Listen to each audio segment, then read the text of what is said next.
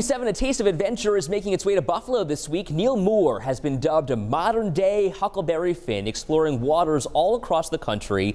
His latest expedition is 7,500 miles long, but he isn't going by road.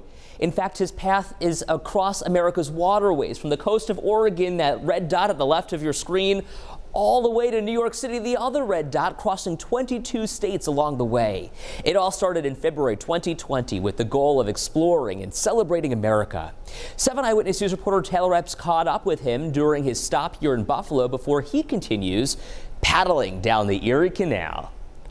1 year of planning, a few paddles, and one canoe. 16-foot canoe, and all my worldly belongings are right inside. I'm looking to explore how the waterways connect from coast to coast, from the Pacific to the Atlantic. He's lived in Africa and East Asia, but decided his next adventure was here at home. And in 2019, started planning a cross-country trip through America's waterways. I started out by unfurling the map of America across the table, and also unfurling the map in my mind. When the pandemic hit in 2020, he was already on his way to travel through 22 states. And as it turned out, the best place to be was out of doors, was on the river, on my own. Wherever he is in the country, he wakes up at first light and gets right on the water. It's a moment of release, and it's a moment of pure freedom. When night falls, he'll have a quick meal. I have a freeze-dried food. And set up camp for the night. He's now 19 months into this routine. Here at Buffalo, what I'll be doing is connecting to the Erie Canal. So I'll slowly make my way across New York State to Albany,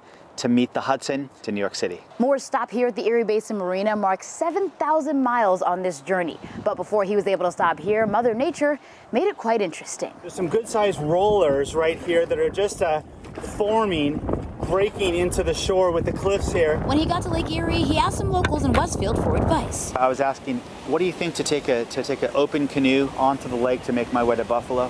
What he said was, get ready to swim. She falls backwards, I come, and I fall, I get trapped, but I'm blocking. He'll finish with a few scrapes here and there, but Moore says it's all part of the journey. Nature is one part of it, but really, it's the people. He says the real goal of this trip was to learn about this country through the people, collecting names along the way. New friends, they sign the canoe, they leave little sort of positive messages for good luck for the journey. In this country, we can all listen to, we can all learn. The people around us can be our friends as opposed to our adversaries.